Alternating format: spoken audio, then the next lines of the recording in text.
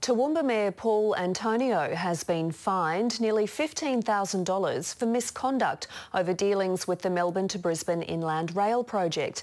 He was referred to the local government department after the ABC revealed he had paid to have a different route investigated. He spent close to $5,000 to have a map drawn up, which would have taken the rail line close to a quarry he owns at Millmerran. After initially telling the ABC he gave the map to only one farmer, he later conceded he also provided it to former Industry Minister Ian Macfarlane and the federal member John McVeigh. So do you think it's appropriate that someone in your position is getting together an alternate route, giving it to someone who was a minister in the government to go and lobby in Canberra?